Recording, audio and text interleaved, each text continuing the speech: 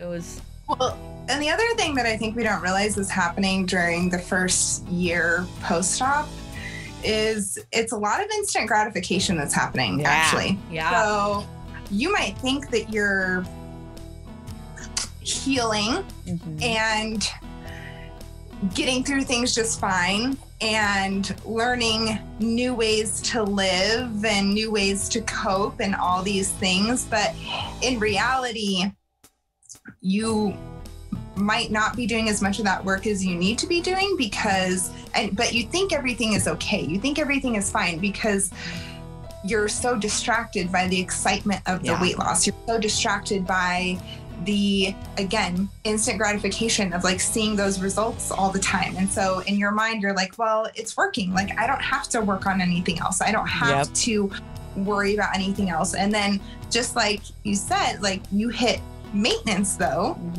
that instant gratification goes away. You're no longer seeing those results all the time. You're no longer, once you hit maintenance, and especially the longer you're in maintenance, it's not all these exciting NSV moments. You might still have them once in a while, but it's not the same. We just got our blood work done. Yeah, we did. And our doctors asked us, what are we doing to have such great blood work? Yeah. And you know what we told them? ProCare. Oh my goodness. Yeah. We told them we take ProCare every day because they have a multivitamin that you can just take one a day. Yes, exactly. They have a capsule and a chewable form. And not only do they have vitamins, but they also have calcium chews. Oh my God, they're so good. They're so delicious. It's like our own little sweet treat for the end of the night. It really is because they have the dark chocolate and they have the cinnamon roll. Yes, and I love the salted caramel and the dinner mint. Alrighty, we'll go to procarenow.com and use code OSLP at checkout to save some money. Okay, trying to figure out portion sizes after weight loss surgery is fucking hard. So hard. So freaking hard. So we found this company and they take the guesswork out of it. Yeah, my goodness, guys. Look, it's portion perfection. They have bowls and plates and they have all sorts of organizing things on their website. I can't wait to get more. But it literally tells you 1 cup, 1.5 cup, 1/4 of a cup. Like the guesswork is completely gone. Yes. And the plate, even better. Protein, salad, veggies, whatever. And then this little section, carbs. So because you can have carbs. You can have carbs. We are so excited and we cannot wait to see what you guys think of this. This is definitely OSLP approved. 100%. So the link is down below. So click that link, get your discount and start getting your portions correctly now. We have found something very, very extraordinary and it's different. It is one of a kind. It is Nutri Health. Yes. And they are giving you the next level information on your weight loss surgery journey. They really are because they fill you with all this information about exercise and food. You watch a little clip, 1.5 minutes at the most, and then you do a little fact checks and then you do an article and then you do a quiz one time. And so you get to track your progress. And not only do they have these quizzes, but they have a place that you can log your food, your exercise, and your weight. Yeah. And they're not tracking calories, guys. They're tracking your mood. Like, how did you feel yesterday about your food? Did you exercise? So it's a way for you to journal without journaling. Yes. So go to NutriHealth.com, choose Our Sleep Life Podcast as your provider, and sign up to maximize your weight loss surgery journey. Yeah. Welcome back, OSLP family! Yeah. Welcome. I said that very quickly. Yeah, and loud. I was like, how do I keep up with her? I love it. Oh my God.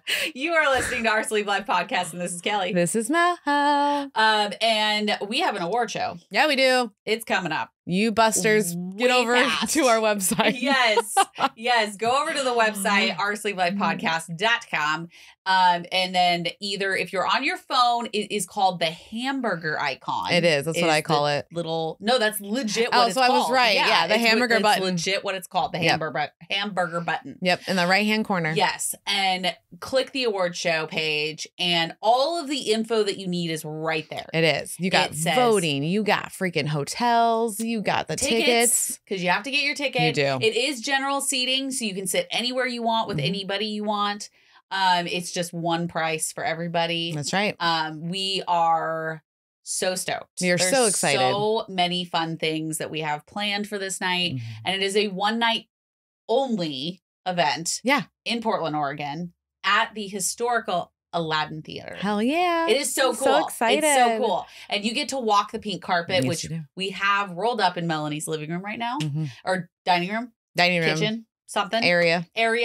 But it is real. It is pink. It is pink. Like I kept saying that when I unrolled it. I was like, oh, this is pink. This is like legit. Exactly what we wanted. And you get your photos taken and super excited because Lainey Bliss is the one taking the photos. Yes. She actually took all the photos for both retreats.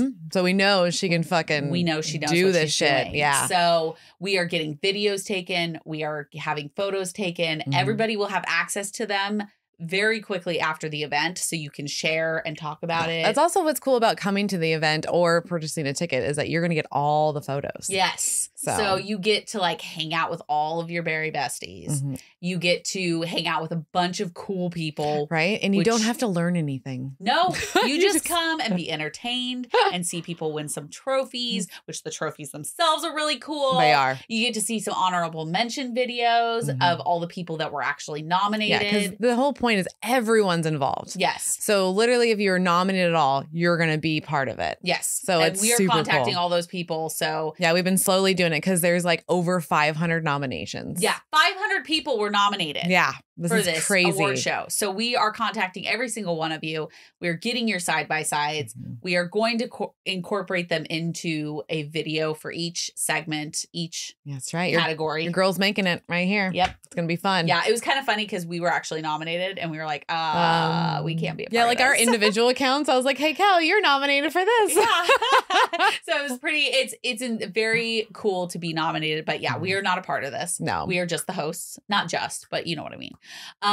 And so this is all made possible by our wonderful sponsors. Yeah, we have a lot of them and we Yes. are so excited because like literally everybody that's sponsoring is really what you need for you to have a successful journey. Yes. So like our top sponsor Is ProCare. ProCare because you You guys got to have your know. vitamins. Yeah, you have to have your vitamins. Yeah. They are one of the best companies that we have ever dealt with. That we ever worked with. They have put their trust in Oh my us from God. the very beginning. Yes. They see something in us and we have ran with it. we're like, wait, you see something in us? This is Okay. exciting. Let's Okay, do it. let's go. Let's do Yeah. this. So, of course, they have to be the top sponsor. Yeah.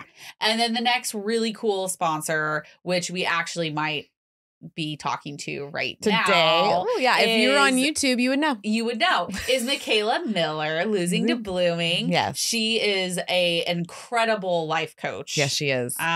And we have gained so much knowledge from her. Almost every episode we do with her, we've taken little tidbits and used it in our Yes. own lives. So Yes. that's why like she's so valuable. She's very valuable. So check her out. Our next one is Miss Jamie. It's Jamie. She is the sleeve dietitian and the tribe membership. That's right. Which this program is really cool because she has so many people, professionals that run support groups that are bariatric patients. How cool is that? Yeah. Yeah, they're all experts in their field and they've all had bariatric surgery. Yes. So they literally know. They know where you're Know at how you and they feel. can help. And Yeah. I have been in the support groups. I love the support groups. I wish I had more time to be in the support groups. Right. Because she has one almost every day. Almost every day. And yeah. that's what's really cool. She knows that like, hey, this journey's hard and like you might need to pop onto a support group today Yep. because life is messy. Life is very messy. Yeah.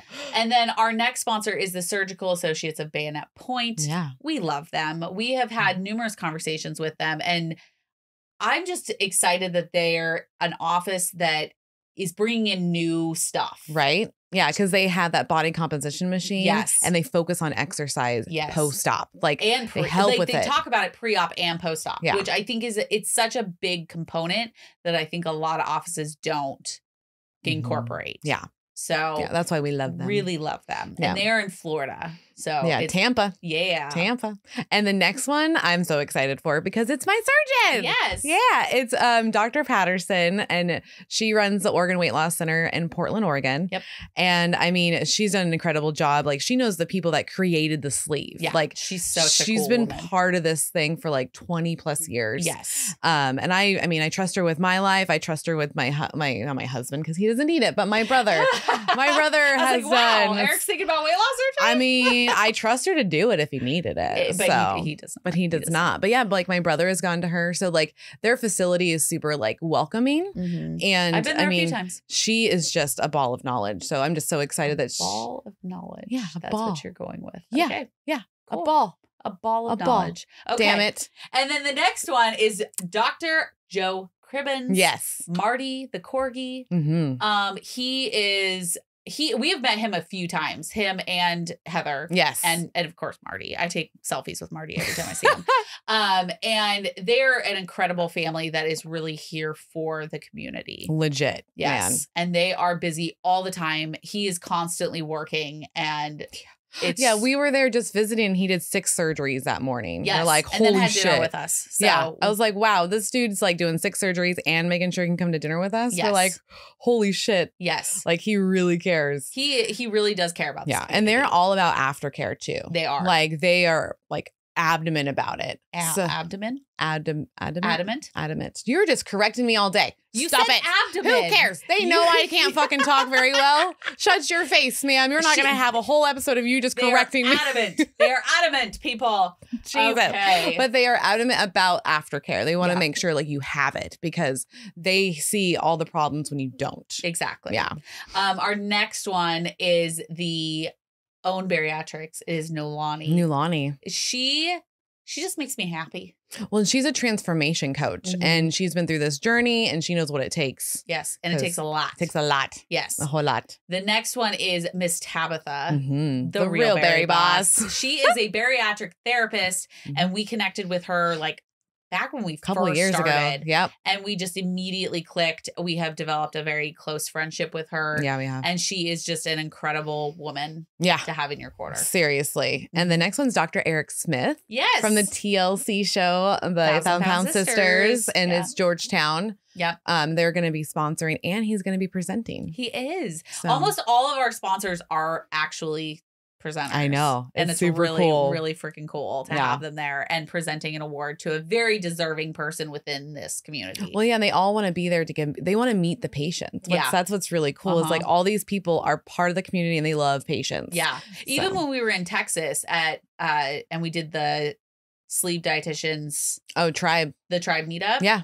He was there. He showed up. Yeah, he showed up and he sat with a bunch of patients and he sat there and talked and it was just incredible to watch somebody actually interact with our community. Yeah, they're not just like, hey, I did the surgery and peace out. Yeah, like they're all in. Exactly. So, all right, I think that was all of our sponsors. I think that is. So now, while you are on our sleevelifepodcast.com, you're on your computer, your phone, in your webpage thing. Because if you're on Apple, it's Safari. If you're on Google, on... I have Apple, but I will not fuck with Safari. That's fine. Or Siri. They're ridiculous. I'm Google all the way. Whatever. You need to go over to patreon.com/OSLP and sign up because we have all different tiers. Yes. But our tier that we absolutely adore is the $7 tier. $7 or higher, man. We have a support group on Facebook. It is not one of those toxic ones. Nope. We do not allow that in. We have almost 200 members in this support group. And we have several men in there too now. We do. We just got another one. I know. It's so cool. And it is really fun because they all interact with each other and they ask questions and we're all supportive. And even when somebody's not having a great day, we're there to kind of lift them up and be knowledgeable about like this journey. Yeah, like how like they're always helping, whether it's like tips and tricks or is it a recipe? Because I know like we run out of recipes, man. And you do. You really do. And the other thing that I saw actually this morning is somebody was having a really hard time with getting a certain medication for themselves. And there was so much support of like, oh, try this, go here, like call this person to try to help just this one person that you've never even met in person. Right? It's kind of crazy. It's like the own little family. So go over there, sign up for the $7 tier, become a benchy. We call it the winner's bench because we hate the loser's bench term. We do. We hate it with a passion. Yeah. So we changed it. It's now the winner's bench because we're all winners. And what's good too is like when you're on the website, it's just literally a button above to like to route you over there. Yes. And then when you're doing like, if you're $10 or higher, you're automatically in the Benchies, and then you get That's What She Said corner. Yeah. So they get their own exclusive videos that no one else sees, no one else hears. It's just them for the patrons. And one actually released today. So like, I'm really stoked for our Benchies to hear it's it. not that one, right? Not the one I really want. No, not yet. Okay. Not yet. All right. Not I'm yet. excited for that one. And there's a really good one. And then you want to go over to YouTube. Yes. And you want to click subscribe. And you want to hit the little bell. So you get notified of future videos. Because we already told you. Yeah, we have a guest. Micaela on with us again. And we love having her on. So welcome to the show again. Yeah. Hello. Yes, I love being with you guys. I'm so glad to be back. Thank you again. Yes. So excited to just talk about whatever we want to talk about today. I guess I know might be talking about some struggles, but yeah, you know, I just, your podcast has meant a lot to me. It's meant a lot to a lot of my clients that I work with. And so being partnered with you guys is just, I love it. We love it too, man. We absolutely adore you. And so and we can't wait. We get to see you for the show. It's so exciting. I know. I'm so excited. And it'll be almost 1 full year since we saw each other again. Yeah. So it's going to be really cool. And I mean, you being on the podcast is probably like we hear all the time. There's certain people that just connect with our audience, and you are definitely one of them. Oh yeah, we hear it like, we need Micaela back. Or like, oh, we already got it in the works. You don't have to worry about it. We're bringing her back. It's funny because I think back to our original episode that we first did with you, and I'm like, that was so long ago, and we had to make this a continual thing. Seriously. Yes. Seriously. Yeah. So tell us, after the last podcast that we did, where we talked a lot about healing a relationship with food and diet culture and things like that, I got so many messages after that podcast. And so I was like, okay, we got to do another one. Let's get this set up. There's something about the dynamic, and I love it. It's just place to come and chat about all the things openly and, you know, provide whatever knowledge, education, tips that I can while we're on here together for this hour. And also just being honest about my own journey, my own struggles. And if that helps people on their journey, then that's amazing. That's what I'm here to do. Yay. Yeah. Cause I love it. I think today we're talking about how it's okay to not be okay. Yes. And all the things that come along with that. Yes. Cause all three of us are going through different struggles. Yeah. All three of us are trying to figure out that routine that you, because I feel like it's so easy to fall into a routine in the beginning of your journey because it's very regimented. Yeah. You drink this water here, you drink this protein here. Okay. When you're further on, you've got your water and you've got each of your meals, and you can't you can fuck it up, but it's easier in the beginning, I think, because you're like, okay, I'm on this journey. I've got this. I'm doing these things. When everybody's watching the beginning, you're watching, your family's watching, your doctor's watching, you get those checkups all the time. So you're in it. Yeah. And then later on, that's when all the other stuff starts to come in. And, you know, we've got transfer addiction that can happen. We've got traumas with your family. You've got traumas with, you know, unfortunately, there's a high rate of divorce within the bariatric community because people change. Yep. You can't lose a huge amount of weight and expect not to change because it changes your entire life. Yep. So it's kind of, you know, those other struggles start to creep in, and then your routine kind of starts to break apart. It does. I feel like in mine, and probably yours too, Micaela, that comes in, and then the first thing you do is kind of protect yourself. And by letting go of that routine, you're protecting yourself, but not really. Yeah. Typically that's what I would say that's key, is that when you notice the routine's kind of going away, that's how you know you're in trouble. Something's going on. Yeah. Yeah. Yeah. I think you're very right. In the beginning, it is much more structured. It's much more regimented. We're given our list of things we can and can't do, and we stick to that pretty well. But then, life starts to happen. We don't go through this process in a bubble. And even if maybe your first year out is relatively smooth and you don't have a lot of family issues, work issues, things like that pop up, life issues, those are going to come up eventually. So learning how to navigate that, like that is, I consider myself kind of like a maintenance expert at this point. I am, for those that might be newer, don't know my background, I'm 6 years post-op, had my VSG in May of 2016. I lost 150 pounds. I've maintained the 150-pound weight loss, but that doesn't mean that I haven't struggled. It also doesn't mean that my weight hasn't fluctuated up and down throughout that. You know, I think the key to lasting success, the key to maintenance is learning how to ride those waves, learning how to, you know, you're going to go through moments of life, moments of struggle, moments of stress where you're not going to be able to check off all the boxes all the time. Yeah.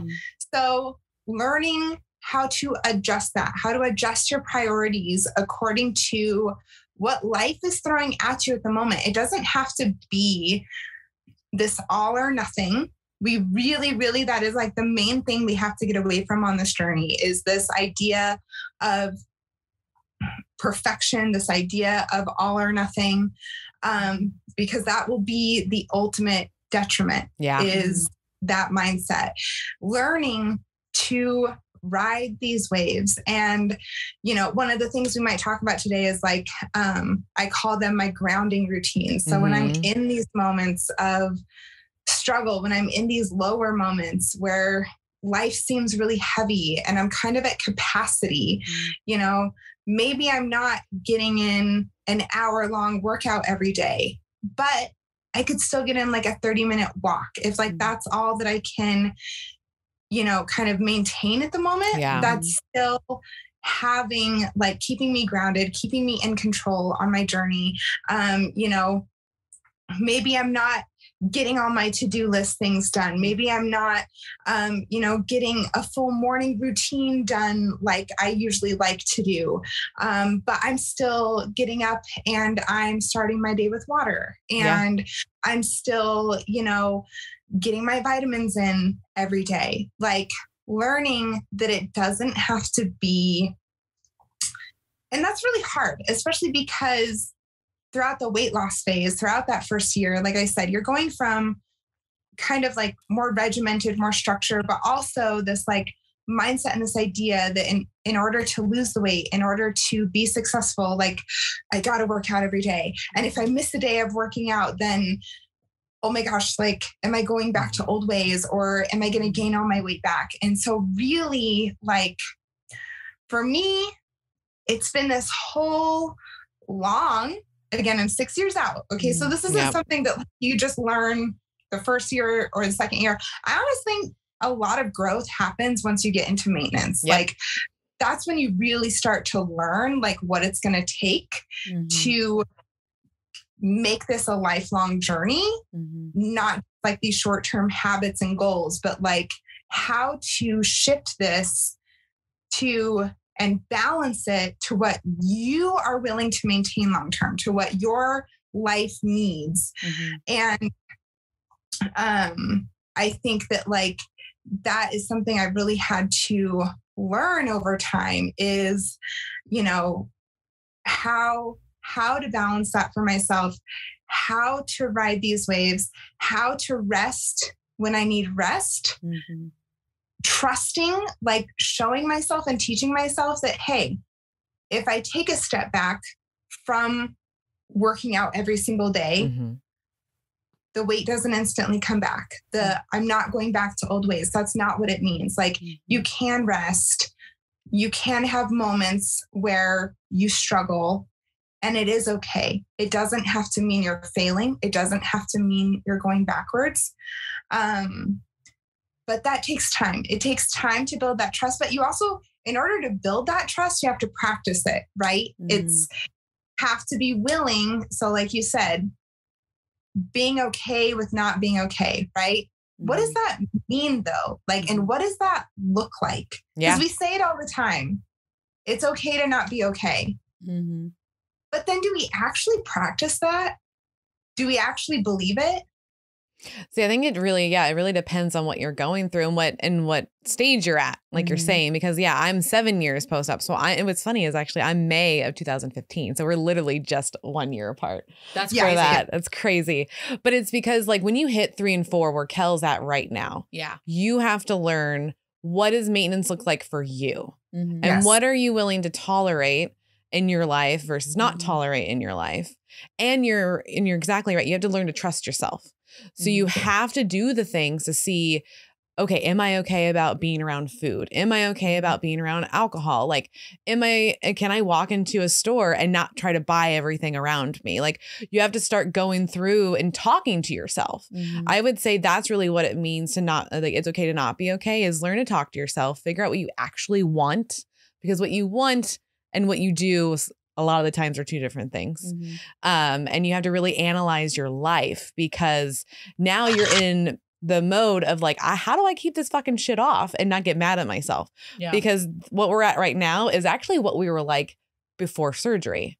Like, we have to like learn the new habits and actually use them. I think that's the biggest deal, is that we don't, sometimes we just don't use them, and we just stop. And that's where the routine breaks, because we realize, oh, I haven't had like the protein levels I was supposed to have for like months now, or I'm not getting my vitamins every night now. I'm not sleeping the way that I used to sleep. I'm not like, for me at nighttime, which I realized it from you on our last one, was if I'm not taking off my makeup at night and washing my face and putting my stuff on, then something's going on, because I'm like, why am I to stop doing that? Like, that's weird. Right. And I noticed with the trauma that I went through with Eric, like, everything was broken. All rules were out of the fucking window. Like, I lived part-time in a hospital for 6 fucking weeks. Like, that is very tough. Like, you don't know what you're doing. I just knew every morning I needed egg bites, and I didn't know how to get them. Like, I was like, how do I get my fucking egg bites? I know I need protein. I know I have to talk to doctors every morning. I have to be on point of that at least. So that was like the one thing I got in every day, was like protein in the morning. That was at least all I could do. Like, well, and sometimes you have to do just that one thing. That one thing that makes you feel semi-normal. Because I know we were kind of chatting before about, there's some days where if you do that one thing, you're like, okay, then I'm good. I did my one task. And I remember having this conversation with Mel when you were actually newly home. We had just gotten back and Eric was home, and you were trying to navigate. She was saying how she was having anxiety about certain rooms in the house and like a certain like big task. I couldn't open my computer. It was super weird. I've never felt like before. I couldn't go into 2 rooms in my house. And I couldn't open my laptop. And I told Cal, I'm like, I'm really sorry, but I can't open it. And I was like, here's the thing. You have this fear, this anxiety of it, but you need to like set one task up in your brain of say, today I'm going to hit my water. Or today I'm going to unload the dishwasher. And if that's all you do, then that's good. Because you're going through a lot. I know going through the divorce process and like living in a house where I was reminded of all of the things that had happened. All of the memories. It was very weird. And that's how I got through it, is I was like, today I'm just going to make sure I hit my water. Or today I'm going to make my bed. And there were some days that I did it. And then there was other days that was like, nope, I'm not getting out of this bed. And that's just, it was kind of like rolling with the punches, because I never knew what was going to happen. And it was completely out of my control. And I mean, most of the time I dealt with that with food. That was how I dealt through that process, is I ate because nobody was there to see me and I could do it. Whenever you wanted. And it was numbing those feelings. It was numbing, and it was comforting because it was there. And I didn't have to think about the fact that my whole life was going to change. Correct. And the hard thing was I had just hit maintenance mode. When this happened, like legit hit it. And then my husband left me. And so I was like, how do you learn that? So I was going through trauma and trying to navigate like maintenance mode all in the same thing. And that's really, really hard. So I think that's why I gained as much as I have. Yeah. Because I never truly dealt with anything. I just used food to cover it up.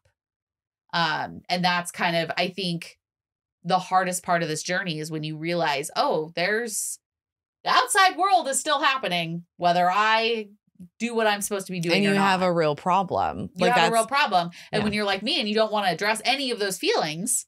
Yes. And you just are like, nope, I'm not thinking about you today. Nope, we're not going there. That's a problem for future Kelly. That is a problem for future Kelly.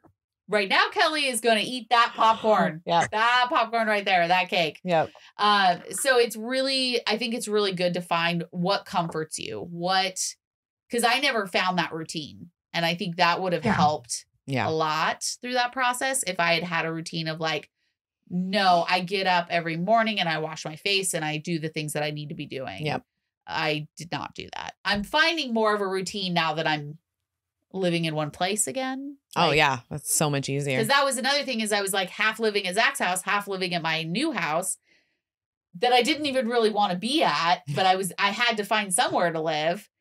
And so I was like half here, and I never knew what the day was going to bring. Yeah. You never were all in on that routine because you're broken. It was a broken up routine. Yeah. So yeah, it was. Well, and the other thing that I think we don't realize is happening during the first year post-op is it's a lot of instant gratification that's happening, actually. Yeah. So you might think that you're healing and getting through things just fine and learning new ways to live and new ways to cope and all these things. But in reality, you might not be doing as much of that work as you need to be doing but you think everything is okay. You think everything is fine because you're so distracted by the excitement of the weight loss. You're so distracted by the, again, instant gratification of like seeing those results all the time. And so in your mind, you're like, well, it's working. Like, I don't have to work on anything else. I don't have to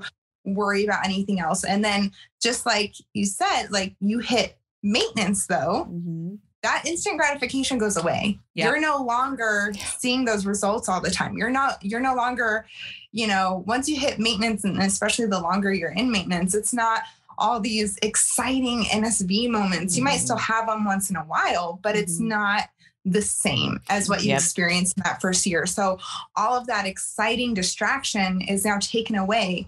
And now, like you said, now you have to navigate how to successfully go into maintenance, but also how do I now develop new coping mechanisms? Like how do I, the habits and routines I've set up throughout this whole first year, maybe those aren't actually maintainable. Like what is actually maintainable for me? What am I willing to keep up? Like what does my life actually allow as far as that is concerned? And what the fuck? Hit maintenance and then life hits some.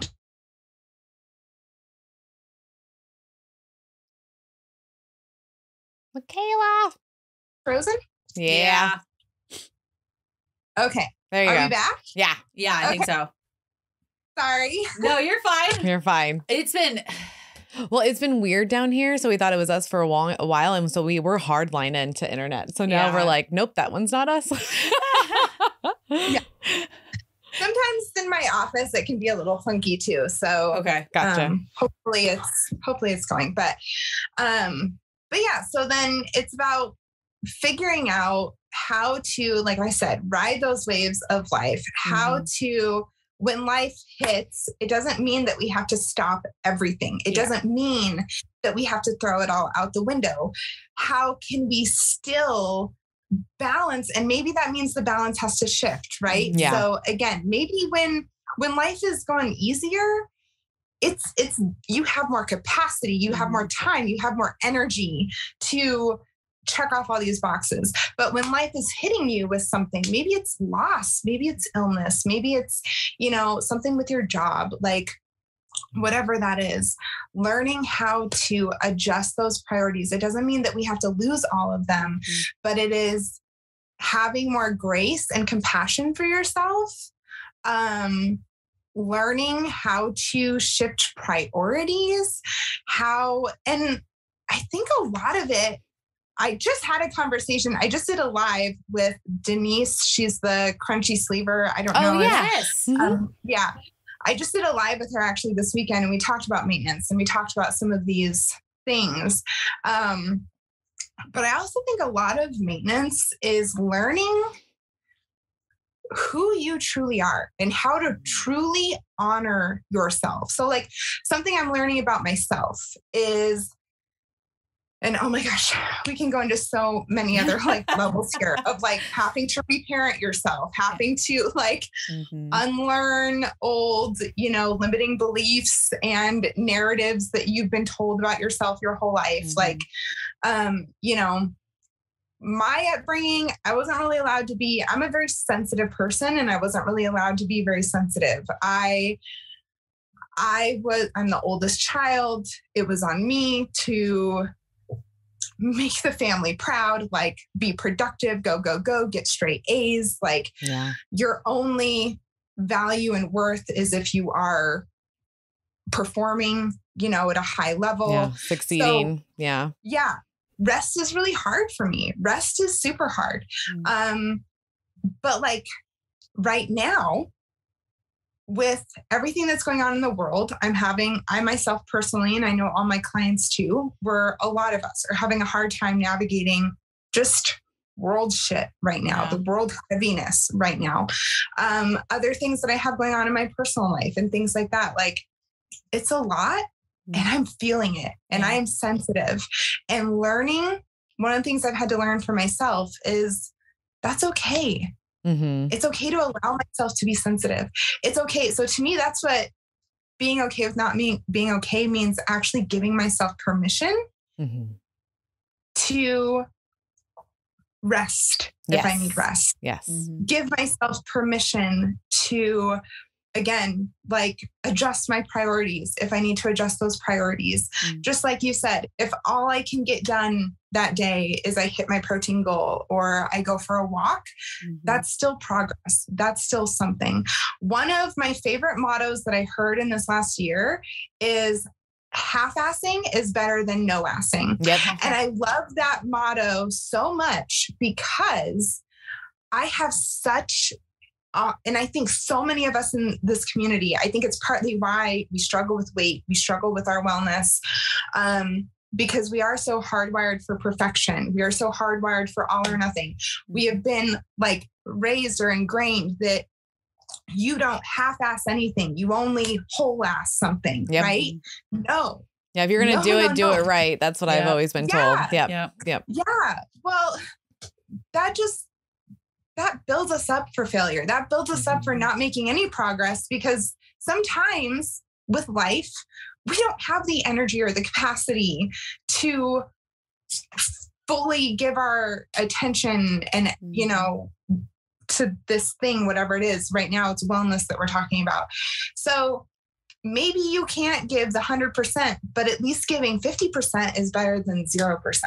And so finding those little things, like I said, for me, I have certain like routines and habits that I consider them grounding. They keep me grounded even when life is tossing me around, when life is a lot and I'm feeling a lot and I'm overly emotional and I'm at capacity.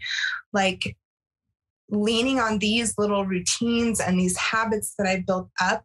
And, like you said, Mel, one of those things is my skincare routine in the evening. Like, that is something that keeps me grounded in my self-care. Like that's a little 5-minute routine that I do for myself, no matter what life is throwing at me, that keeps me feeling like I'm in control and I'm taking care of myself. And then for me personally, some of those other routines are like a daily walk.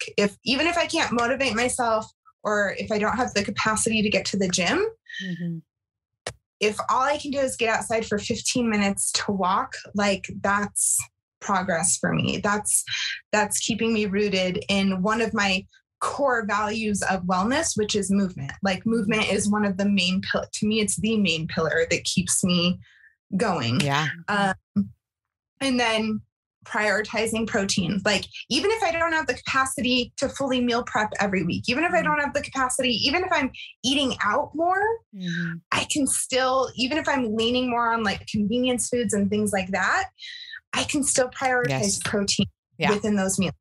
And so, you know, when I'm at my best and when life is going easy, I have the capacity to meal plan, meal prep. I make a lot of homemade meals. I'm at the gym 6 days a week. I'm also walking on top of going to the gym. I'm, you know, hitting all of these awesome wellness goals. I have a great morning routine that I do. But when life hits and I'm at capacity, I shift my priorities. I have a lot of grace for myself because I think that is critical. It is critical that within that you aren't feeling guilt or shame, that you're working through that. Why am I feeling this guilt or shame? Where is this coming from? Trying to practice more forgiveness. Again, working on building that trust, showing yourself over time, okay, even though I had to downshift my priorities a little bit, I had to scale things back because of what's going on with work or family or life or whatever, I'm still maintaining or I'm still making progress. Maybe it's slower progress than I was making before, but I'm still making progress. Like showing yourself that it's okay, that you can trust this, that it doesn't have to be all or nothing. And I do have a question for you. So for our listeners, can you explain to them, one, what is a grounding routine and why is it important?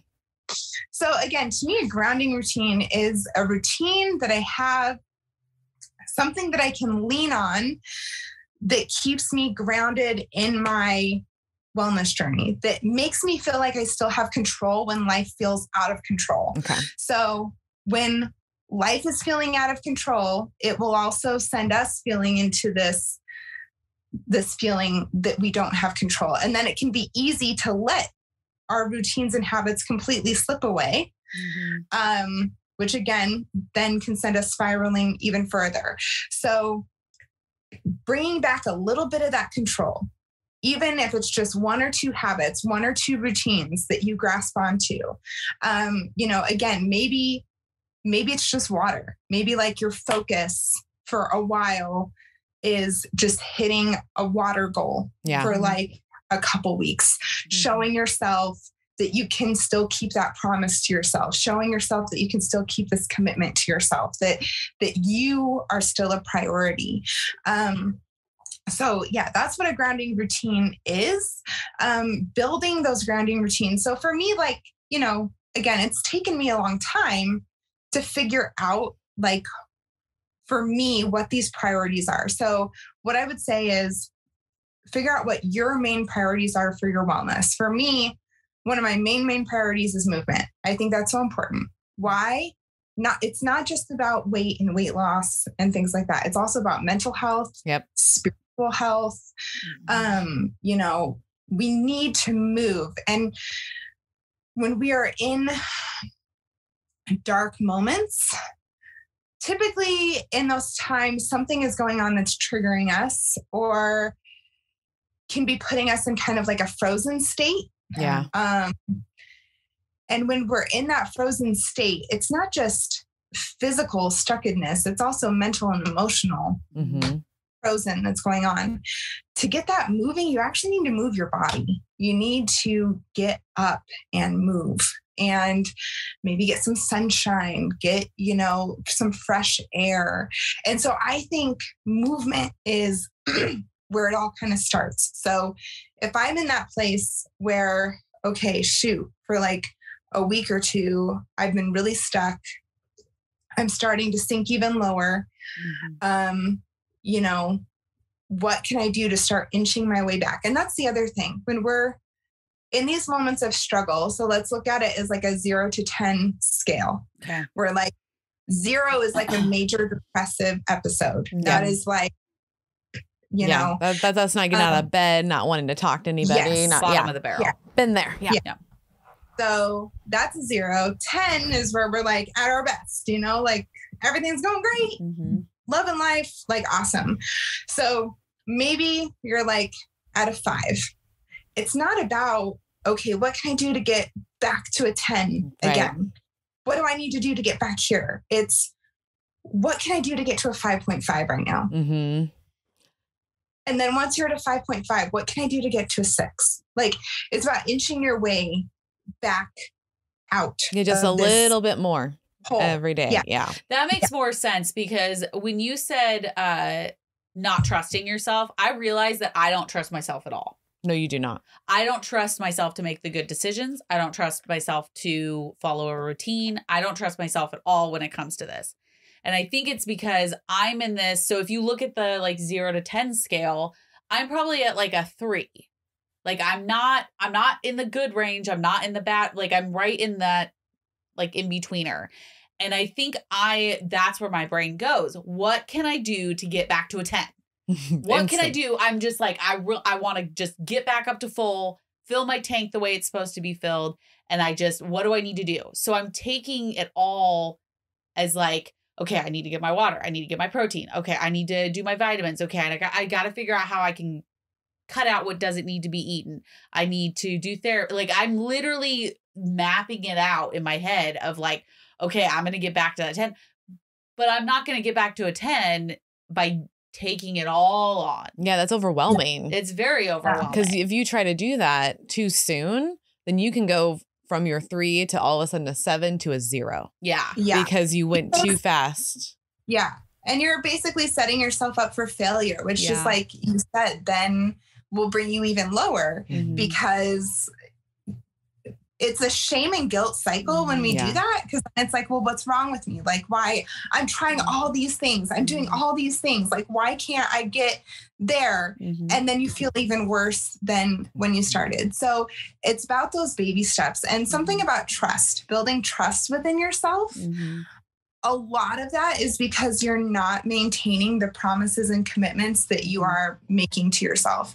So what I would say, I know I brought this book up before, but I have all my clients read this book. I practice and preach a lot of these things, but I'm literally on Amazon. What is it, girl? I know I've told you before. How to do the work.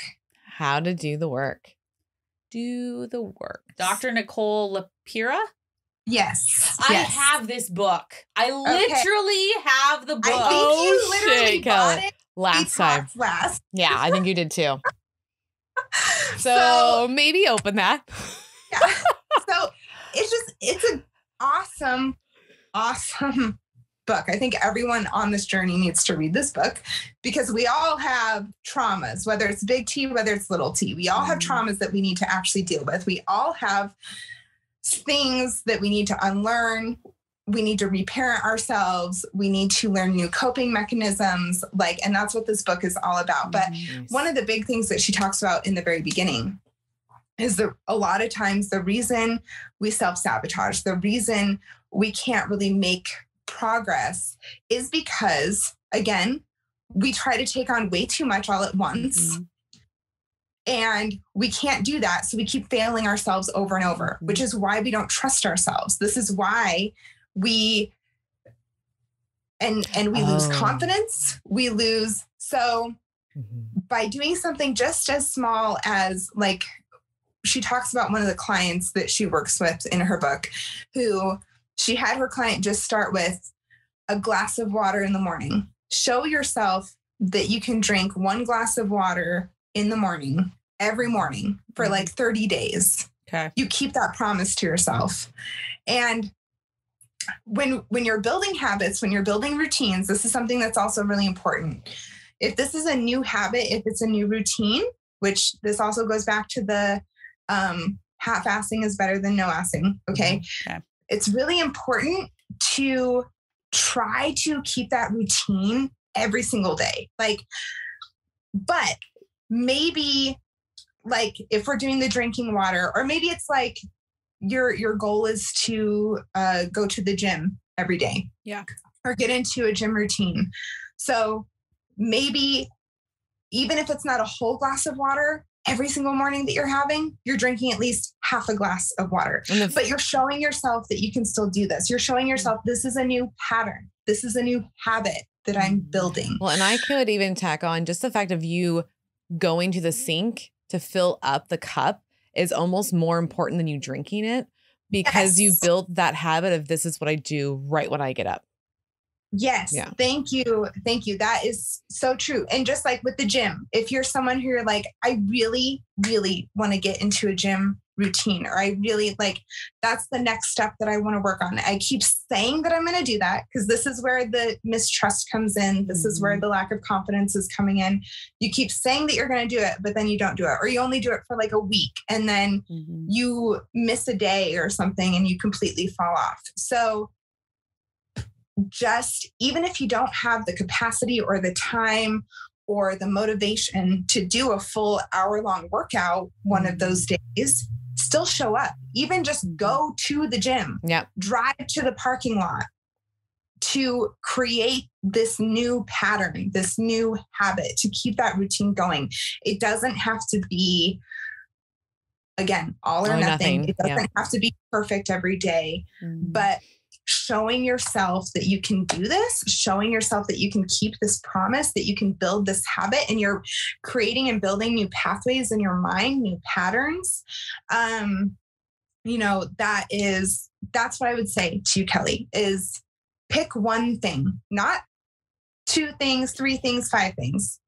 Maybe it is just water to start out with. Pick water and say, you know, this is going to be my focus. I'm going to keep this promise to myself that I'm going to, you know, maybe it's just starting your day with water, or maybe it's that you're going to try to hit a certain ounce range. Maybe that's the other thing that we do a lot is we set like this hard goal. Line. Yeah. This hard line. Like my clients do it a lot with calories, right? Like they'll just have like this hard calorie goal. And it's like, no, like let's set it as a range. So because what happens is if you don't hit that hard target, then typically we go into that bucket mode that, well, I blew it. Like with calories, if my client goes over on calories, a lot of times they'll go into bucket mode and they're like, well, may as well just have the other thing, you know, like may as well just keep eating or whatever. Cause I already went over. Well, what's wrong with going over by 50 or 100 calories, you know, like, and instead of doing that, now you've just gone over by like 500 calories because you saw the 100 is like ruining it or a bad thing. So start giving yourself wiggle room, start giving yourself like more of a range, instead of like this hard target line. Because I know, like, I feel better if I'm like, oh, I at least got in the range today. Like, it's so much easier mentally to cope with than that hard line that you're saying. And that's actually why, like, I don't even give myself like a water goal. Like, yes, my hydrate does my stuff and it has that goal in there. But that's why I was even saying, like, just go and get up and drink and get the water. Because I did that. Like, that was one of my things is like, I make sure I drink 1 full of these before I move to tea. That was something that I promised myself is like, this is 24 ounces. I need water before I do anything else. And that's what I started with. Because of you last time, there's a few things I incorporated was the water thing. And then making sure I take off my makeup and doing the thing. And then I noticed even like a few days ago, I didn't do it one night and I'm like, what am I doing? Nope. Get back. Stop. Because we crave as humans control. We want to fucking control everything if we could. And so if we can just control little tiny itty bits things throughout the day, it's going to make you just feel better. Like I know, like for me, the knot in my stomach would just slowly go away. And it feels nice to wake up and not have that fucking knot. But for like 3 months straight, it was there. And it was very frustrating. I was just like, make it go away. Who can help me make this go away? And it's really, I have to help myself. Because even when I want to touch on a little bit, like even in the beginning, how you're saying the instant gratification is there. Like people need to understand with instant gratification, that dopamine firing is happening so fucking much. So when you hit year 3 and 4 and 5 and beyond, your dopamine's not doing it anymore. So you have to figure out what will.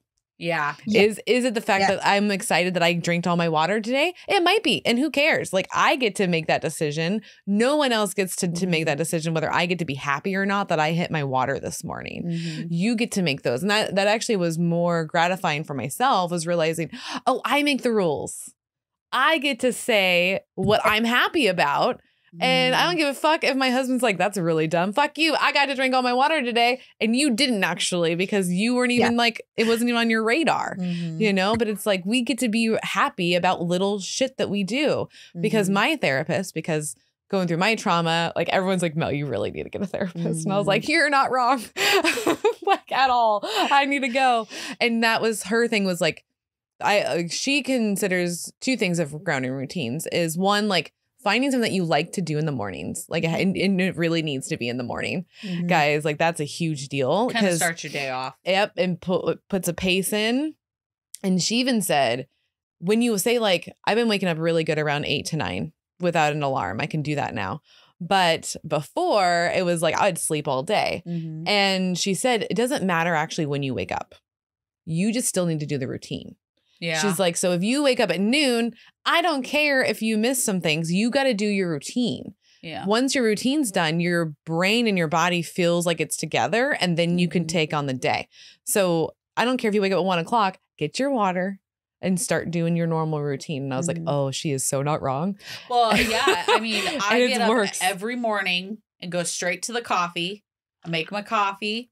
I was getting into a routine of like, while my coffee was brewing, I was eating, and it wasn't the greatest things that I was going towards. Yeah.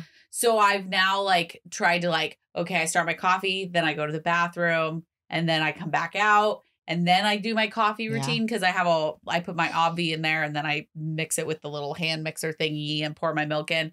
And now that I'm like pulling away from that unhealthy habit, it's getting easier and easier and easier. Yep. It's like the night eating. Yep. I literally work on it every single night of like, once I'm in the bedroom and I'm in the bed, I don't go back out to the kitchen. That is my own routine for myself. Yes. Just like the first thing, I get up and I go do my coffee. Those are my two routines that I've now built in. Now it's the middle of the day that I need to figure out, but I'm getting to a point where it's like, I've got what I do when I first wake up, and I've got a routine of when I was going to bed. It's very important, guys. It's incredibly important. Balances. And I like cheer my own self on. I'm like, woohoo, you didn't night eat for 5 nights. Yeah. So, and it doesn't matter if anybody else is cheering you on, because it's your own victory. Yeah. To yourself. Yeah. Yeah. I think it's so important to celebrate every little victory you have, every little success. You get your water goal one day, celebrate that. Pat yourself on the back. Give yourself a high five. Like, we have to start celebrating the things that we are actually achieving, the things that we are actually accomplishing, because it's a lot more than we actually realize. We get so down on ourselves at the end of the day for all the things we didn't get done, especially when we're in these moments of struggle. Especially, you can get really down on yourself. Which again, I think that's why it's important to shift your priorities, to in those times intentionally be okay with releasing some of the other stuff that you're not going to be able to maintain right now. And that's okay. Like, shift those priorities, focusing on just the 1 or 2 things that you can maintain that, again, keep you grounded in your journey. And every day you hit those, celebrate that, show yourself like, oh my gosh, I did it. I accomplished this. And over time, what that does, because our mind is so hardwired to be focused on the negative, over time, the more you celebrate what you have accomplished, or like practice gratitude, things like that, especially in the hard times, it gets easier and easier to see the positives. It gets easier over time. You're training your mind, you're training your brain to more easily recognize the good things that are happening, or the things that you're doing for yourself that are good. Whereas, before, you would only focus on all the things that you didn't get done. Now, and I can speak from experience, I think now I am a lot more, it's easier for me to be more gentle with myself, for me to practice more compassion and patience with myself, because now I do have a much easier time of like recognizing the things that I'm doing good for myself compared to all the other things that, you know, maybe I'm not getting those done right now, but that's okay. And that's another thing that I think is so important is I met with my therapist today, and one of the things we talked about is, you know, in my own life, I'm navigating a lot of really hard things this year, things that I've never had to navigate before, stressful things, like, and I'm still maintaining. I'm still like, I had to shift a little bit. Yes. Like, some goals that I had the past couple of years, I had to let go of those, focus on some other things this year, and that's okay. But like looking back to how I would have handled these situations 6 years ago, I mean, these would have sent me spiraling. Yeah. They would have sent me, you know, I would not be where I am right now if I hadn't. So it's just like, not just celebrating your little successes every day, but also constantly reminding yourself of how far you've come and constantly like looking back and recognizing, because a lot of the progress we make on this journey, it's not necessarily physical progress. It's not tangible. It's not something that you're measuring with a scale or a measuring tape or something like that. A lot of it is mental. It's mindset. It's how you are, like processing things differently and coping with things differently. And so recognizing that and celebrating that, because those are huge wins. If like there's something going on in your life that's stressful and you look back and you're like, man, you know, 3 years ago, 4 years ago, 5 years ago, like that would have sent me down a fast food bender for like 3 months. I would have gained, you know, like 50 pounds in 3 months. You know, that was my old self. Yeah. And now, even if maybe you have dealt with a little bit of regain around this stressful situation, whatever it is, like maybe, you know, and like I said, certain goals have had to be let go of, but you're learning how to cope with it differently. You're learning like, and you are making progress, and you need to celebrate that. You need to be able to recognize like, holy cow, I am handling this so much better than I would have all those years ago. Like I have come so far, and don't lose sight of that, because the struggle, life stresses, it will envelop you if you let it. It will pull you down into the darkness if you let it. And it will make it so hard to see how far you've come. And if you give into that, that is when we spiral backwards. Because we give into that hopeless feeling, you know, regain a lot. It's not even just about like a little 5 or 10 pound fluctuation here and there. It's about letting that turn into this like hopeless feeling, and then letting that hopeless feeling take over and downward spiral, instead of like, okay, having grace and compassion around that. I'm navigating something really stressful right now. I'm navigating something and I'm trying to learn new coping strategies. I'm trying to be aware of how I'm handling this, of, you know, transfer addictions, things like that. Maybe my weight's going to fluctuate a little bit right now. That's okay. I'm going to have some grace for that.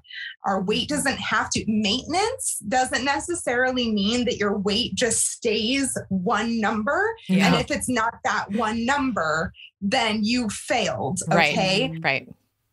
It's also a range. It needs to be a range. We're just talking ranges. It has to be a range. Give yourself a good buffer range of like, this is my good, healthy maintenance range. Yeah.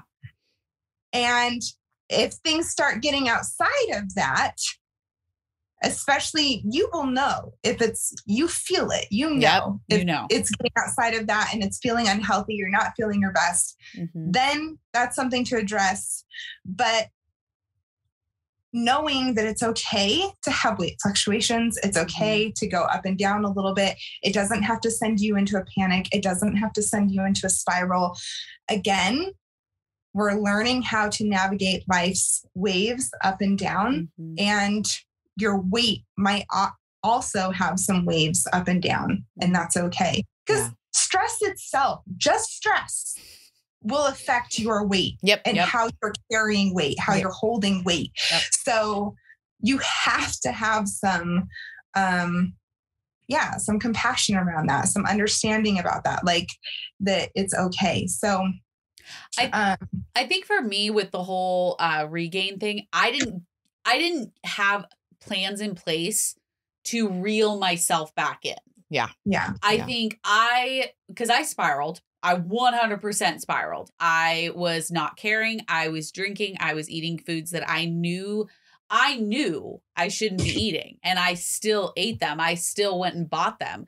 So I had no plan whatsoever to kind of be like, okay, Kelly, you've now gained 15. Like, let's reevaluate what we're doing and move on. I just stepped off that scale and never went back on. And in my brain, I was like, I haven't gained that much. And then when you do finally step back on that scale and you see that 200 number, I was like, I'm so far past now. I have no plan. Because you feel like you got too far out. I think I got, and I think that's where that failure kind of mindset comes in for me, especially because when I look, I'm feeling very emotional. It's okay. It's okay. I hate that. It's okay. So when you get so far past, like, how do you come back? And then you're like, I failed everything that I've done. I worked so hard, and just because I fell off for a second, it's like, and that goes by so fast. It like does. 5, 10, 15. And then when you see like, oh, I gained back half of the weight I lost, literally half. How do I move? How do you bring that back? And get that back? Because it's not the same, like, at all. It's not. When you get into your third year, it's like, oh, I'm legit starting over now. And I'm not. I know I'm not, because I still have 60. Like, I'm not where I was, but it's still like, another thing is being in this community as like, people know us. And it's really hard to admit to yourself that, like, and to people that I don't know what the fuck I'm doing. I run a podcast about bariatrics and I have no idea what the fuck I'm doing with my own self. It's really like intimidating and very hard to admit that you need help. Like you can't do this alone at all. No, you need a team of fucking people to help. It's not, and you have to like, and you need to ask for help because everybody wants to help. Yeah. Because we don't want you to feel like that at all. It literally feels like some days like I failed myself. And I know like I haven't completely failed. But when you couple that with my weight is my worth is tied to my weight. Yeah. My weight is shit right now. I don't like asking for help and I don't trust myself. Like, oh, that's a lot. You got one big bubble of emotions where you're like, and some days I'm like, no, I've got this. I can do this. And then other days it's like, fuck it. I've already gone this far. Like, what does it matter? Yeah. If it wasn't for this podcast, I probably would have spiraled even more. Yeah. To be honest. Yeah. I don't think I would be in a good mental space. No. At all. So firstly, this podcast is all about you guys showing real life. Yes. You guys showing people the real ups and downs of this process. You are not alone in this struggle, Kelly. What I want to kind of bring you back to. So I'm not going to mention my client's name, but I have a client that she had surgery, I think 2 years ago, maybe 3 years ago, but she lost a good amount of weight. She kind of hit a stall. She wasn't exactly super happy with where she got, which I know that's not exactly your story, but she lost a significant amount of weight. Then life hit her really hard. She got to that, like, she was a little over a year post-op. Life hit her really hard, really big life stresses. She had a job change. She had all these things, and she gained 60 pounds back. She gained 60 pounds back in a matter of a year. And that's when she found me, because she was about to go on OptiFast. She was debating between OptiFast and, you know, she's just trying to grasp for anything. Because just like you, she feels like a complete failure. She feels like she's worthless now that she has gained weight back, because so much of our worth is tied to our weight. Something I have tried to get her to realize, and I would like you to realize as well, because me and you have talked about this. Okay. So I'm going to talk a little open and honest here. We talked about this in the last podcast. You even admitted that in your first couple of years post-op, you were very strict. You didn't really practice a lot of food freedom. You were kind of more diet culture mindset. You were much more, you know, very low carb, carbs are so bad. Yeah. I was like, nope, no carbs here. They don't enter my body. Yep. So basically you restricted for like a year, heavily restricted. And then you enter maintenance, but just that itself, just navigating that. Now, how do I go into maintenance and practice, start incorporating other foods, start incorporating more balance? Like, you have that going on, but then you also had this big life event that hit at the same time.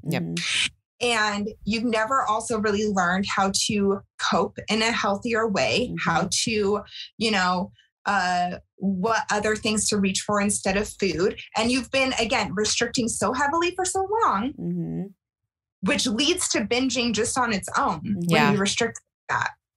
So what I want you to recognize, Kelly, is, and a lot of this, it's because we didn't know better at the time. We think we're doing everything the right way, because that's the other thing about this bariatric journey, is a lot of times it is set up in the beginning so strict, so structured, restricted.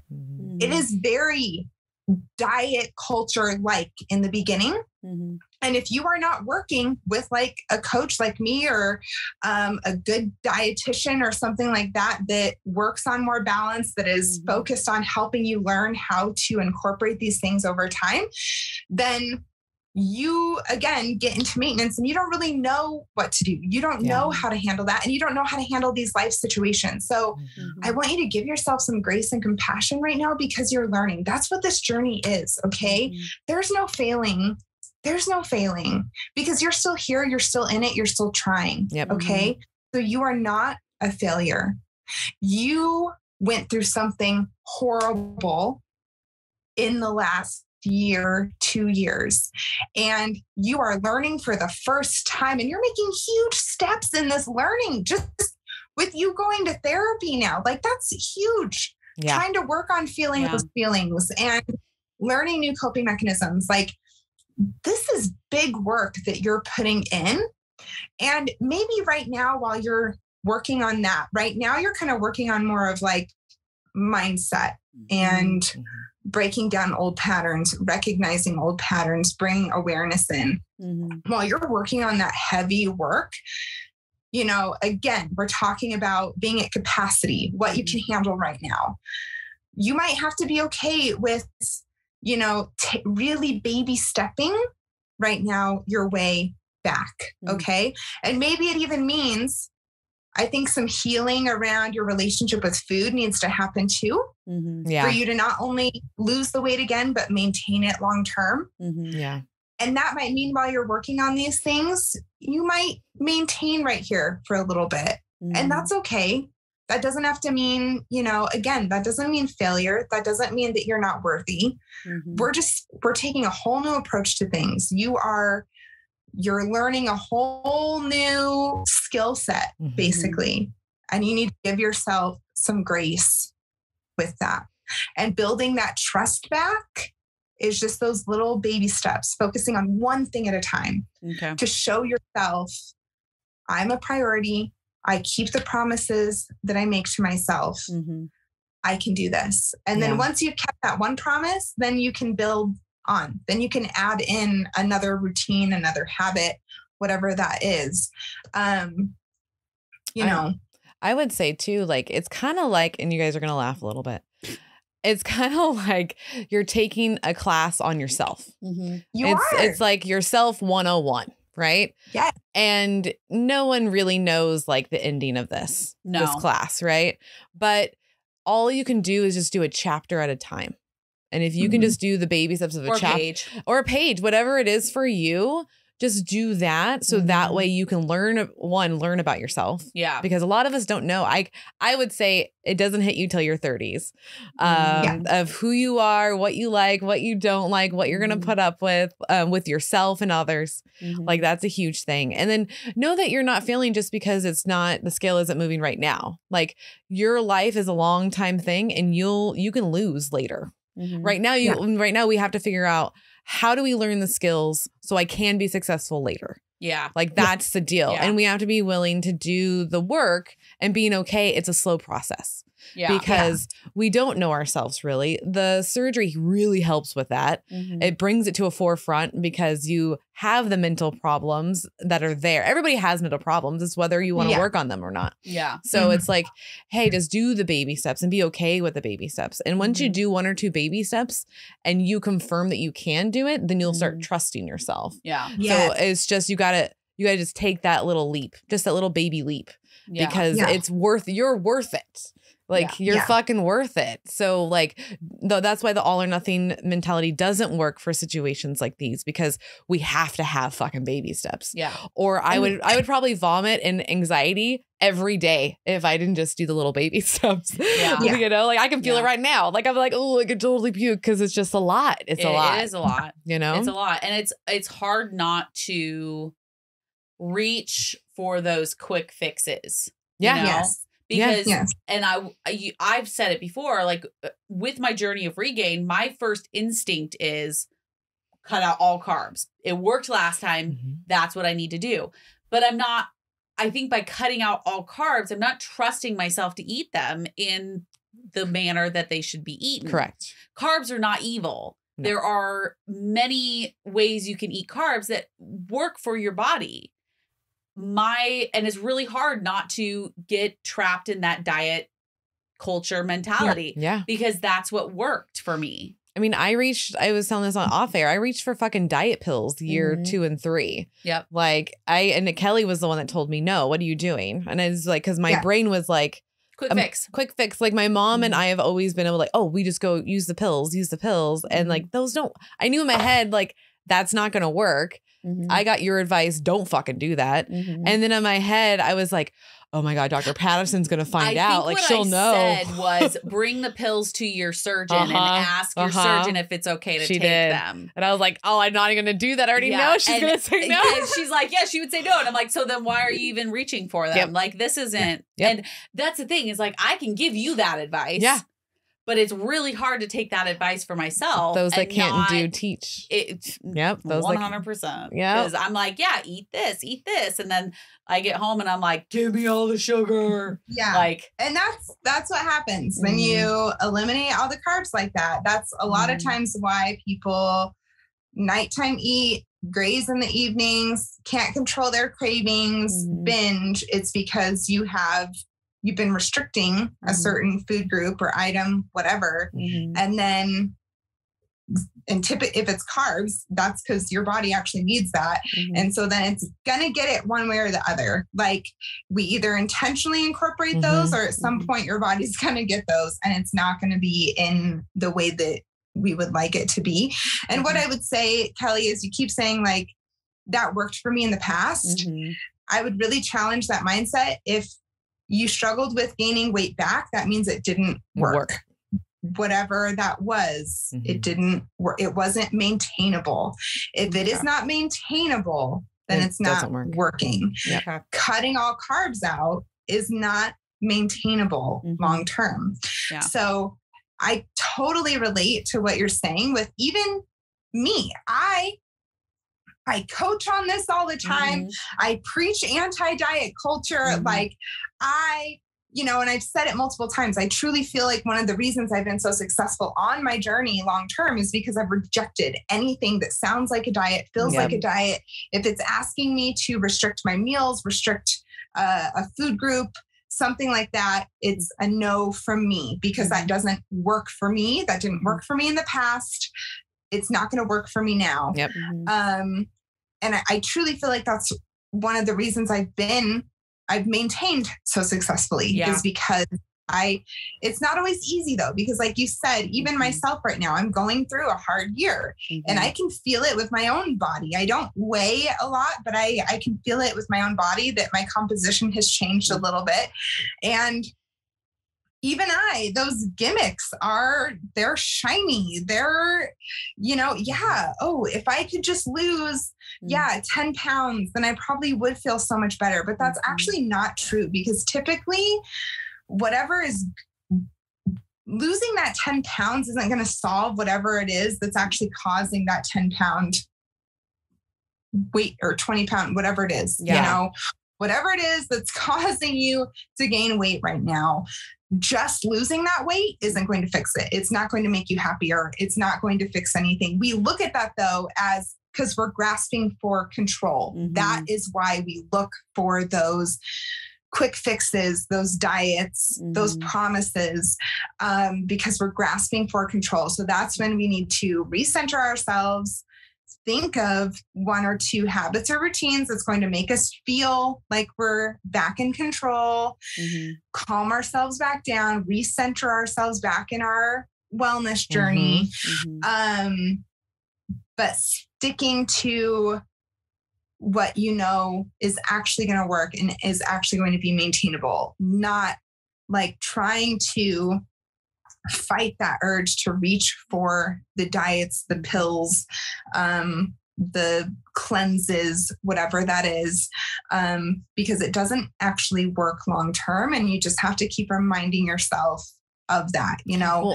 All you really need to do to get yourself moving in that direction that you want to move again is, tracking or logging of some sort. I honestly feel like with what you're going through right now and what you're navigating, I think food journaling for you would be really, really helpful right now. Not even full on tracking, which again, that might mean that right now we're not even truly focusing on weight loss yet. You're more focusing on what is going on mentally and emotionally around food. Well, and building that habit. Yes. Of writing it down without having numbers attached and I would say too, what would help is like if diet culture doesn't teach you anything, right? Like when you go through it and if you use the pills or if you use that cleanse or whatever, what did it teach you? To take a pill. If it didn't teach you anything, then it's not worth your fucking time because this whole journey is a learning process. And I feel like if you're not learning about A, yourself or B, the food, or whatever the case is, then don't do it because you should be learning. Like that's the deal. And because like with me being 7 years out, it's because I'm open to learn. Like I would say that's been the biggest key. And I said this on the last episode with just me and you, where it's like, you just have to have enough good days than bad days. That's all you have to do. That whole half-ass thing, it works because you have to have just a little bit more. And then you taught yourself some stuff and you learn yourself some stuff. And you just have to be open that, hey, what you were doing wasn't working. And being okay with saying it didn't work. And you're not a fuck up because it didn't work. It just doesn't work because diet culture doesn't fucking work. Like we know this. We've lived it for fucking decades. Like it doesn't work. It's just a fucking companies that are just wanting to get money from you. And that's all it is. And we can do this, but we just need a team of help and be willing to learn every day. And don't feel bad that you didn't know something because it's like, we can't know everything. You don't know until you don't know. Yeah, you just don't know. And that's okay to not know. I think some people are scared to just not know, like, or have an answer for something. Yeah. And you taught me that of like, it's okay to not know. Yeah. It's okay to sit in the not know too. Yeah. And I think also a lot of us on this journey, and again, I also hear this from my clients a lot, like they want to hit like that end goal. Like and we really have to get away from this idea that there's just like this one end goal. There isn't. We have to adopt the idea and the mindset that we're in this for life. This is a wellness journey. It is not just a weight loss journey. It is a wellness journey. Getting to a place where we are healthier, happier, can function better in the life that we want to live. Yeah. And that is a lifelong process of getting to know yourself. Like that true healing doesn't have an end goal. It is a lifelong journey, true, and so being okay with that and open, just like you said, to learning over and over. You're going to try things. It's not going to work out, and that's okay. Adjust, tweak, find. And I think you said this earlier on too, about like being honest about like what you want and like the life that you want. And I think that's something else. I thought that was like something really important that you kind of keyed in on, is so many times we think that we want a certain lifestyle. We think we want a certain body type. We think we want a certain whatever it is. But are you actually willing to put in whatever work or whatever it would take to get there? If not, then you don't. Then actually that isn't something that you want. Nope. So you need to be honest with yourself about what it is that you actually, and is it something that you actually want, or is it something that you think you should want? Yeah. Because I think we live our lives in a lot of shoulds. I should do this. I should do that. I should want this. Yeah. The shoulda, coulda, woulda. Yeah, I should be working towards that. I heard this one quote, and it was, oh my God, I forgot. It was something like, check your should, or something. Oh my God, what was it? But whenever you find yourself saying like, oh, I should do this, or should have done that, why? Like, ask whenever you say the word should, check in. Why do I feel that way? Is it because it's actually something that I want?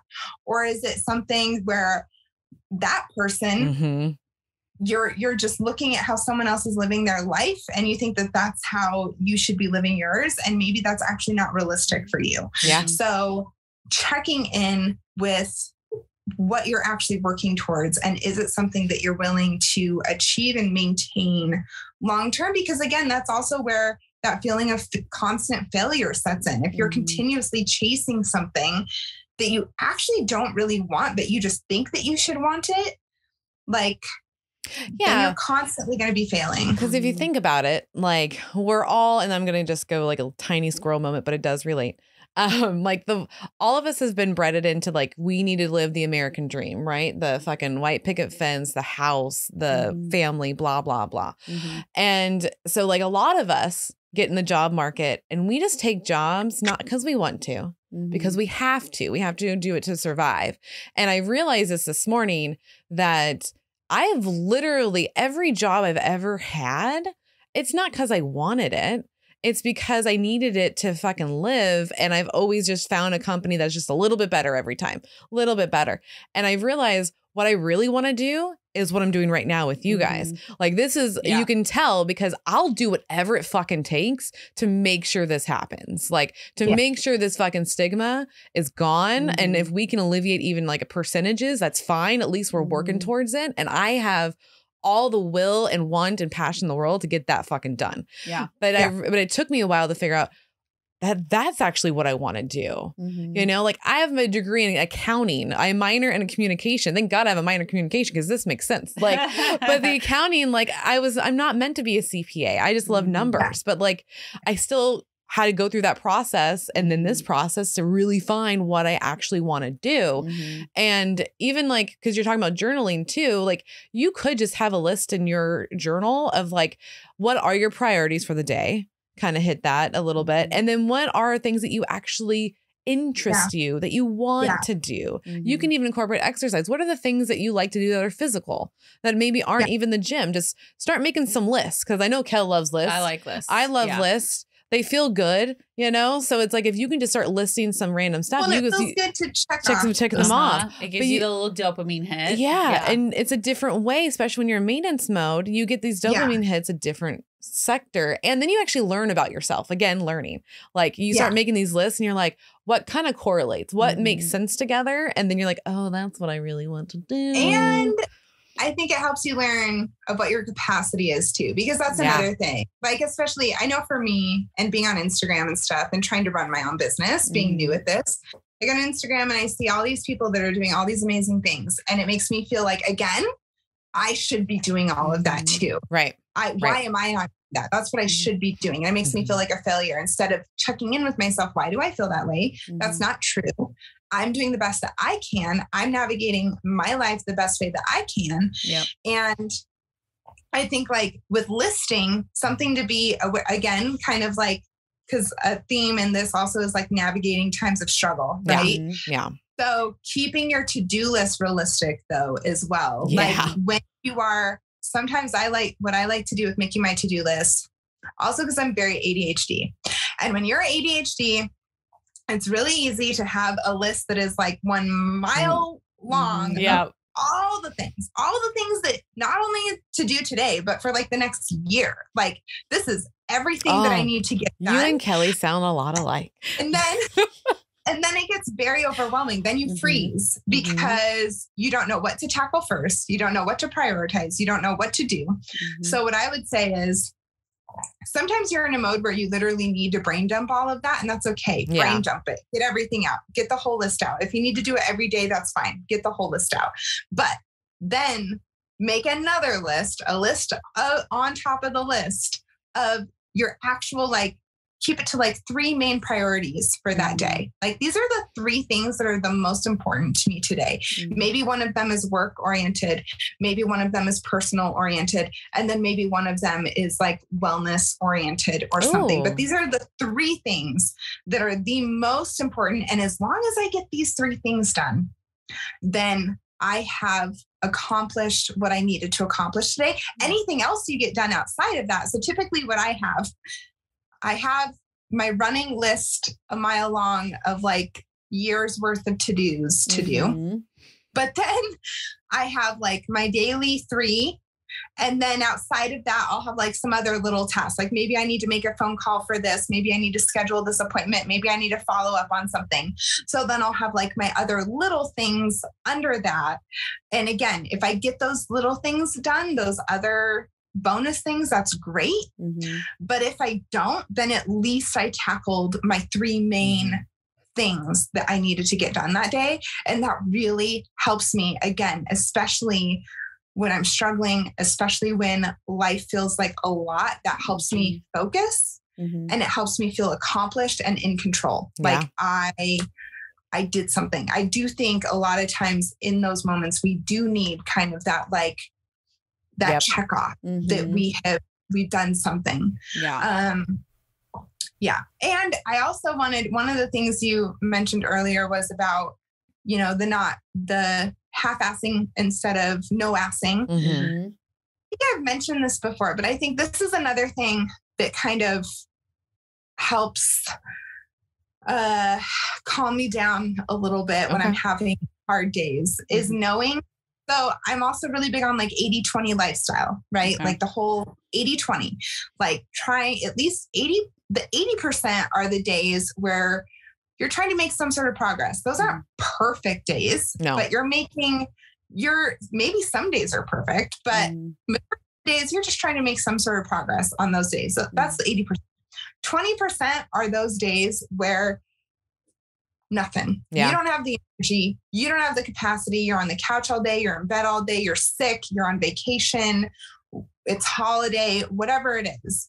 If you take that in a yearly span, that's 75 days out of the year. That's 2.5 months. That you're giving yourself grace for. That you're giving yourself. Like that if you don't accomplish anything that day, like, so what? So what?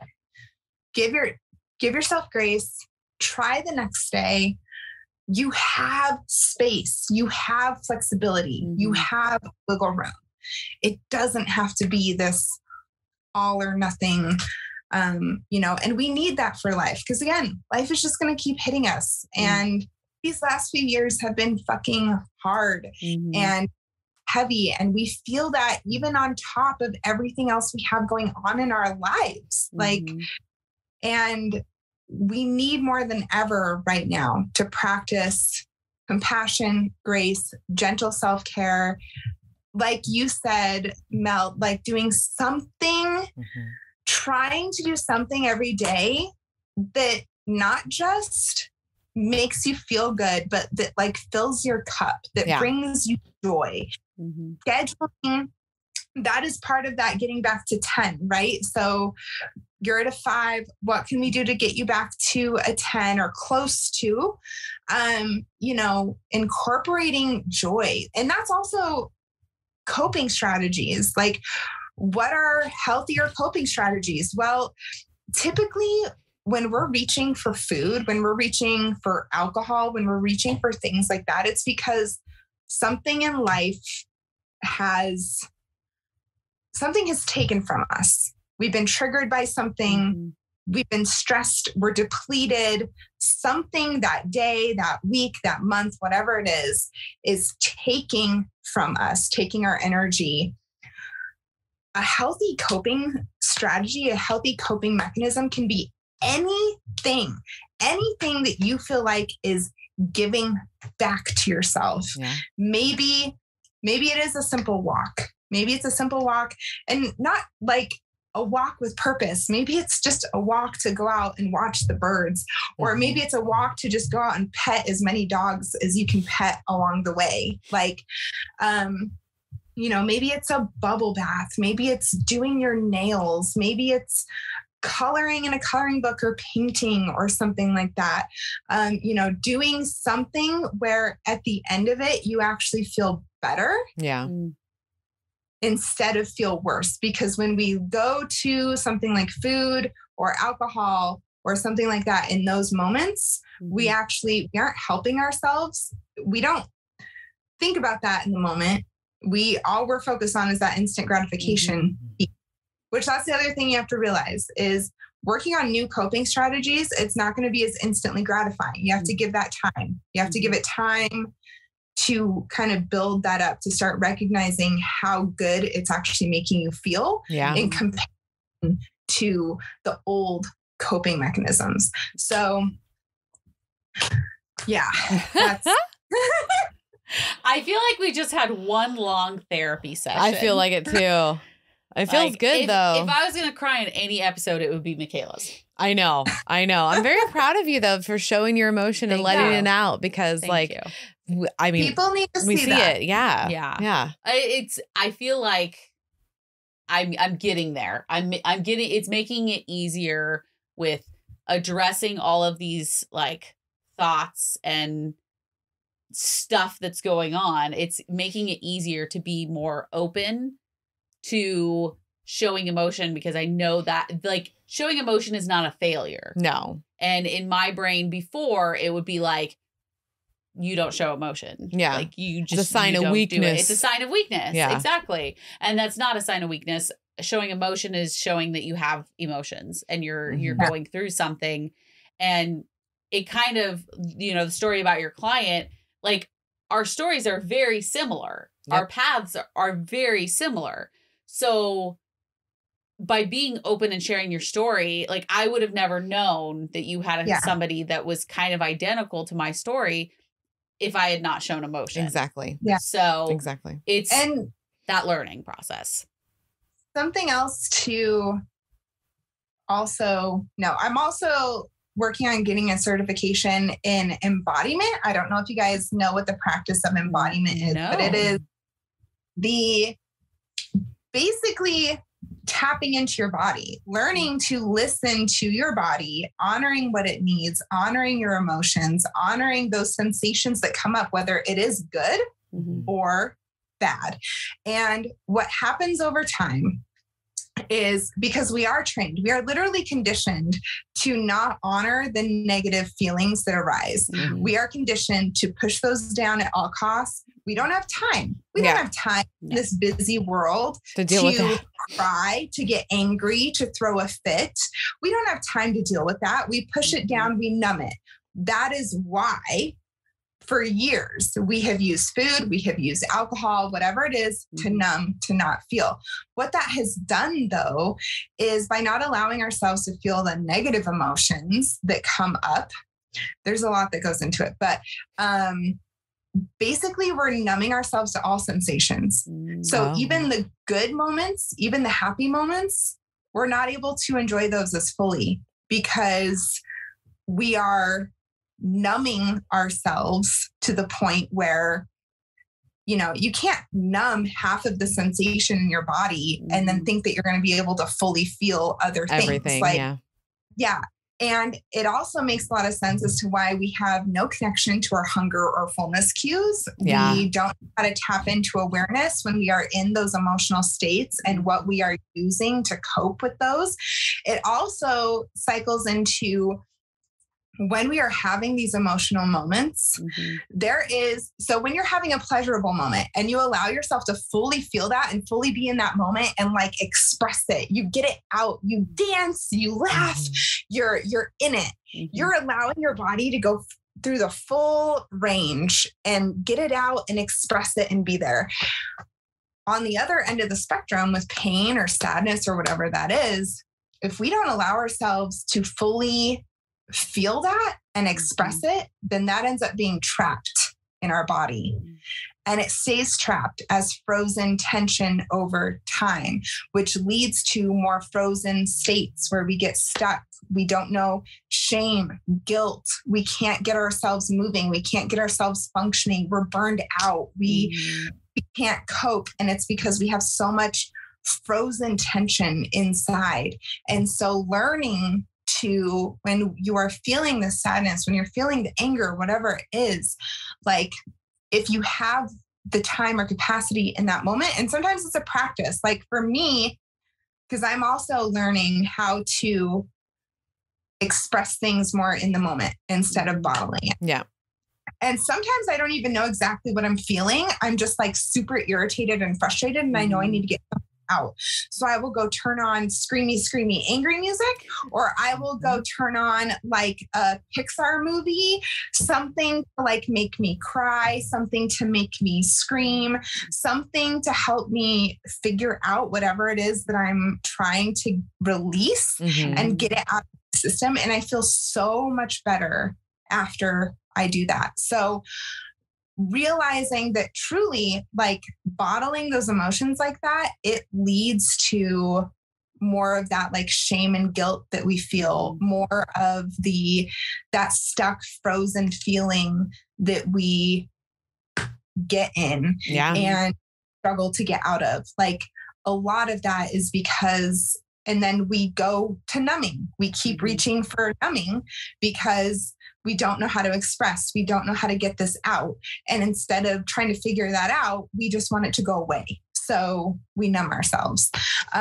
So working on, you know, like a daily embodiment practice could be something like breath work. So tapping in, just focusing on your breathing, what you're feeling, what you're noticing, what's coming up. It can be like a meditation. It could be dancing. So, you know, there's we call those dance parties at my house. Yes, dance parties. We're like dance party time. Yep. There's I'm losing the word for it. It's a specific word with dance. But it's like an embodiment style of dance. So you're like focusing on what emotion you're feeling as you're moving though, and trying to like release that emotion as you're dancing. Or like shaking is another good, I don't know if you've tried shaking, but that can be another really great release, especially if you're feeling this anxiety, you're feeling this like tension, you don't know what it is. Maybe what you need in that moment is just to like shake it out. Yeah. Literally. Shake it out. Yeah. Yeah. I feel like that when I did yoga, because yes, yoga is another great one. Yeah, because you're moving and you're breathing and you're like all you can do is like focus on the pose that you're doing and then what are you thinking? And I feel like I had a better handle on what emotions I was feeling when I was doing yoga, because I did have that, you know, I went from 15 minutes to like an hour, but over time I gradually went up, but it was like every day I had an intention. Every day I set that with myself.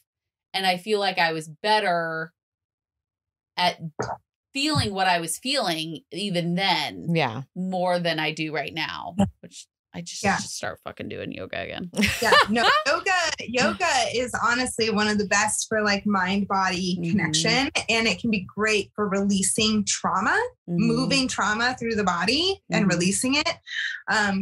Ecstatic dance. That's the ecstatic dancing can be great. And there are places you can look it up. There are places that do like ecstatic dance.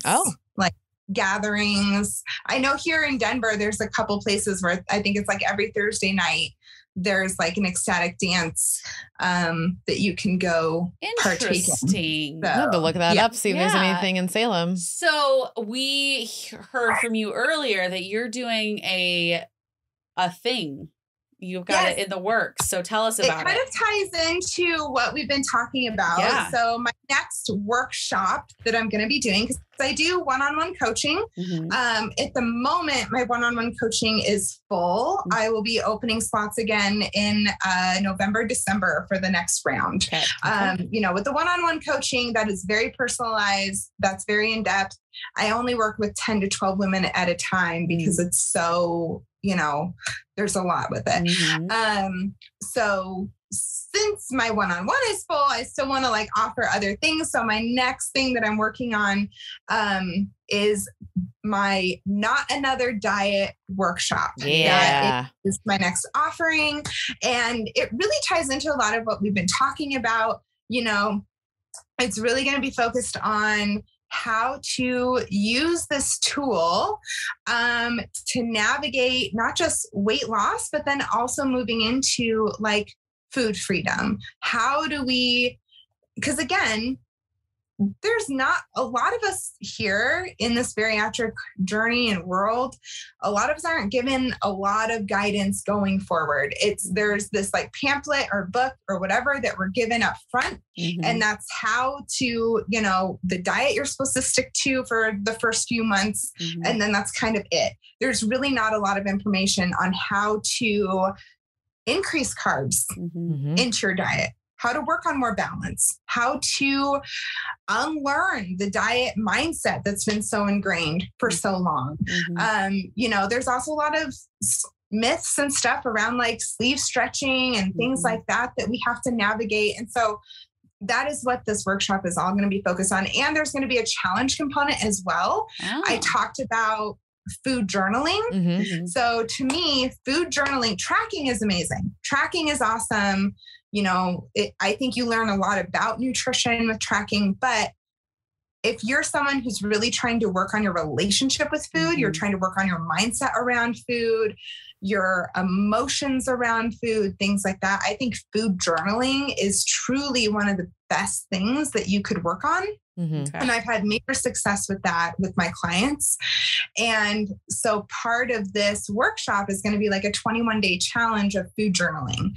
So getting people to practice that on a daily basis and really see what comes up and how their relationship with food maybe evolves even within, you would be so shocked, even just like 1 or 2 weeks of true food journaling, honest food journaling, what that kind of exposes for you and what that brings up. Like it is amazing. So that's what the workshop and challenge will be focused on. And that should be launching sometime like mid-September. We'll be starting sometime around early October is my hope. Awesome. Oh, that's so exciting. Yay. So if you guys, I mean, I like the sound of it already. Yeah, me too. But if you guys want to, we will have all of Micaela's information linked below. That's right. So go and click on that, check her out, join the challenge or the challenge and the workshop.